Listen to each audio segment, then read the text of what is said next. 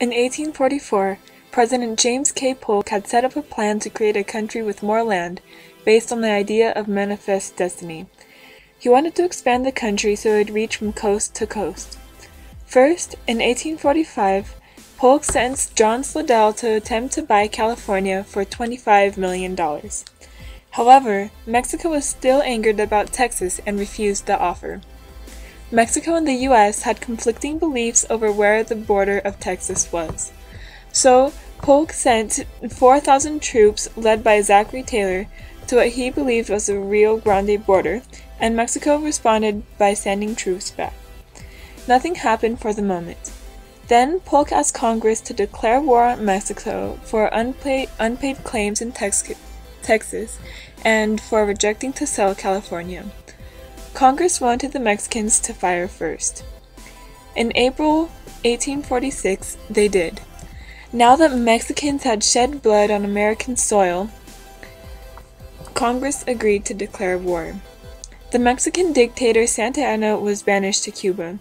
He tricked Americans into getting him back to Mexico, and once there, he helped Mexico against the U.S. General Stephen Kearny, with the help of John Fremont, overthrew Mexico. General Zachary Taylor's victory at Buena Vista made him a military hero and future president.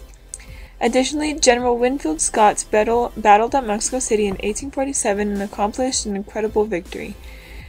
The Treaty of Guadalupe Hidalgo in 1848, signed by Nicholas Trist, ended the war.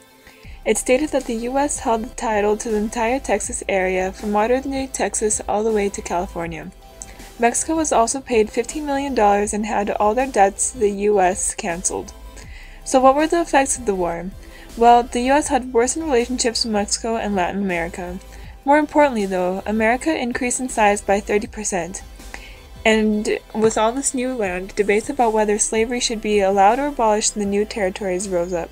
The South wanted the territories to be either slave states or popular sovereignty, while the North pushed for non-extension of slavery or abolishment.